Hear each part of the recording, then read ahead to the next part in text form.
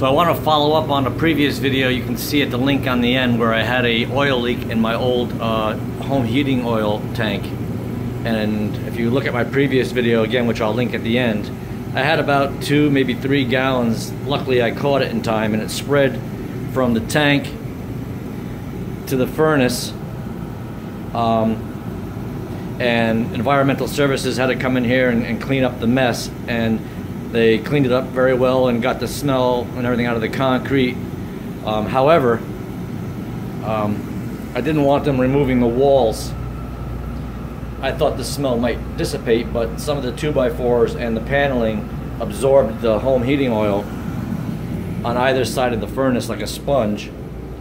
And every time I come in the house at night, it still smells upstairs. Since then I've had the tank replaced, and I had to bring it up to code and go through the foundation and replace the fill pipe and the vent. So all that's done. It cost me all together with the cleanup around $6 grand. So that was an unexpected and unwanted fiasco. So I researched a long time what things I could do to clean this smell up without removing the wall. And for some reason it took me weeks to stumble upon this company and this product from Oil Solutions, and Kevin was kind enough to help me online and help me with my order. And it's a 2-step process. The first step, you spray on the area or pour on the area or whatever, and in equal parts you then add after a period step 2, which then absorbs the step 1. So step 1 essentially deactivates the fuel oil and many other items, and step 2 then absorbs step 1 into a powdery-like substance which you can clean up later. So he suggested I try it at 24-hour periods until the smell goes away. It's supposed to work on concrete, wood, and just about every other surface. So I figured I'd give it a shot for 50 bucks rather than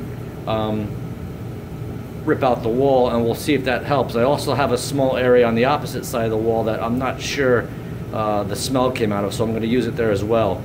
I'm struggling with how to apply it right now, whether to pour it into these spray bottles and put it on. There is one warning that says do not mix the 2 products in advance, so I can't use the same spray bottle. So I got to figure out a way whether to brush it or something. So that's my struggle right now. So I'm going to think on this a second, and then I'll follow up shortly with my application to see if the smell is dissipating. Okay, for step 1 I decided I would spray. And it really stinks down here. I'm not sure how well you can see it, but I'm going to start with this area that's visible.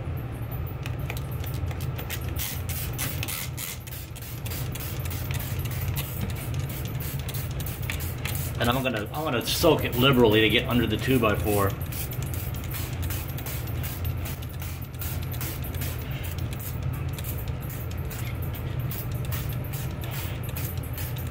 I apologize for the... I'm going to reach over and smell it now. Yeah, I don't know. It's really hard to tell. This stuff has an odor.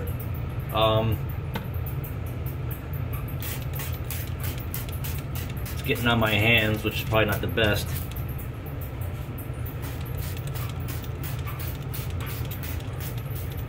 Again, I'm going to spray it liberally, and fortunately there's a little space under the 2x4.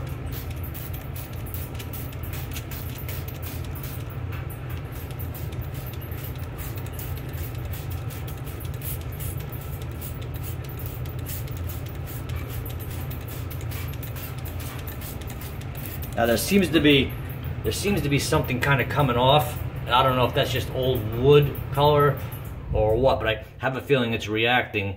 And let me just keep going here. Some areas are hard to get to, so I'm not going to go crazy now showing you every aspect of where the areas are I'm spraying. But this is the part 1 solution, and the part 2 I decided I'm going to brush on out of a cup with an actual brush. So let me finish this area.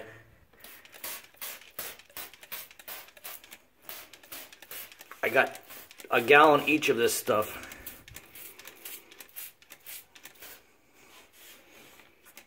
Hope my spray bottle doesn't fail me.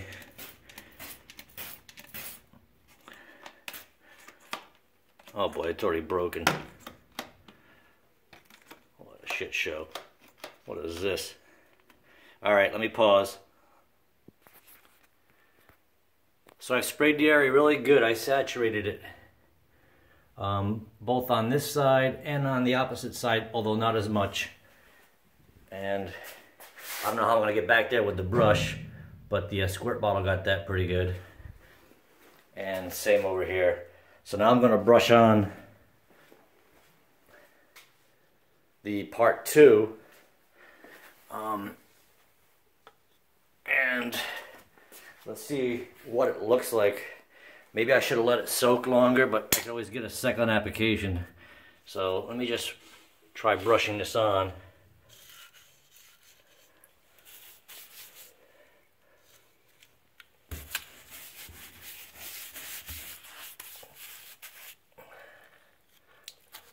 Again, quite liberally.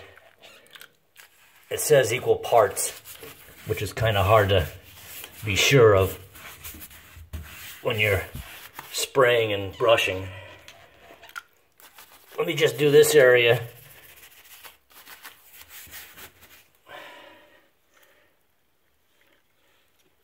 And I don't know if there's anything to see. It has a little ammonia smell.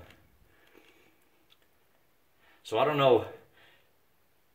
Not like you're gonna see a react. It's not like it's a metal surface where you can see the red oil turn clear and you know you're satisfied. But so there's not much to see here. But what I'm gonna do is finish the rest with the part 2, let it sit overnight, and see if I come home later and the smell's gone. So just to finish up this video, if I bend over on my hands and knees and smell, I no longer smell the fuel oil. There is an odor. I wouldn't say it's off-puttish or anything. I don't know if you can see it, but you can't see it. But the pooling is kind of almost gelling. It's not turning into a white dust as they saw in the instructional video. Maybe because I saturated it so much. But we're going to let this sit overnight. I'll come down here tomorrow and see what cleaning up needs to be done. And hopefully my wall won't disintegrate and whatever. We'll see. Alright. I'll follow up in the description below with an update as to how my house smells when I get home tomorrow, 24 hours or so from now. So I hope this works, and let's hope that Oil Solutions help me out.